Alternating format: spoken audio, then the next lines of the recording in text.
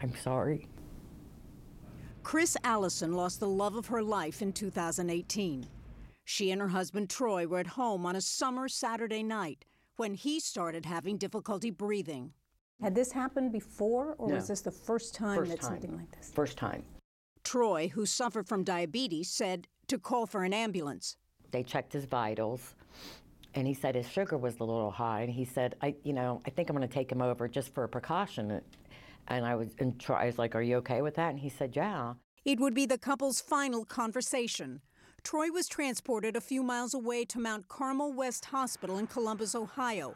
According to medical records from the plaintiff's attorneys, Troy suffered at least 2 heart attacks in the ER. The chaplain sat with Chris. Troy was taken to the ICU, where the night shift doctor was William Husel. He says to me, I'm 99.9% sure there is no brain activity, that he is brain dead. His organs are shutting down. I'd like to give him something to make him comfortable. A short time later, the 44-year-old husband and stepfather was dead. It just wasn't adding up.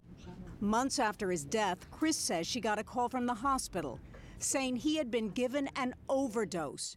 Troy received 1,000 micrograms of fentanyl from Dr. Husel. They said they're going to give him something to make him comfortable, then fine, give him some. He didn't say, I'm going to give him 1,000 micrograms of fentanyl and he'll be dead before you enter the room. That would have been a different conversation. Mount Carmel told CNN in a statement, what happened was tragic, and we've made a number of changes designed to prevent this from ever happening again in our health system.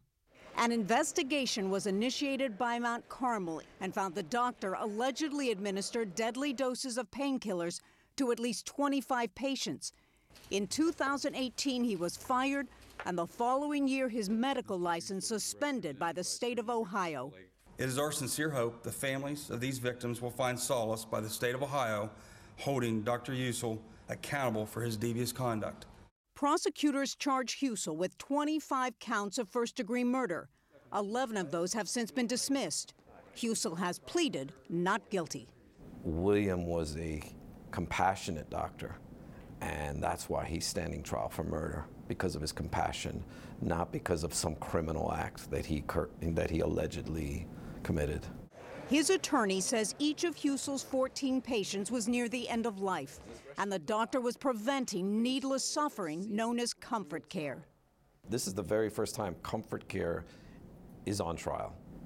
And I don't want a prosecutor telling my doctor or me that my loved one has to die in pain. It's wrong. It's absolutely wrong.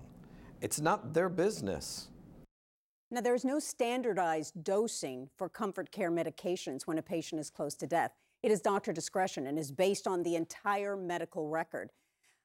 Husel is facing 14 life terms, but the patients had multiple medical issues. I mean, the gentleman that we profiled, Troy Allison, had many medical issues that were dire. He was close to death. So to prove that he caused the death beyond a reasonable doubt is going to be difficult for the prosecution. But this is very important for the future of comfort care medication, one way or the other. Look, it's a complicated case. These are complicated discussions and issues for families as well. This is going to be a trial about death.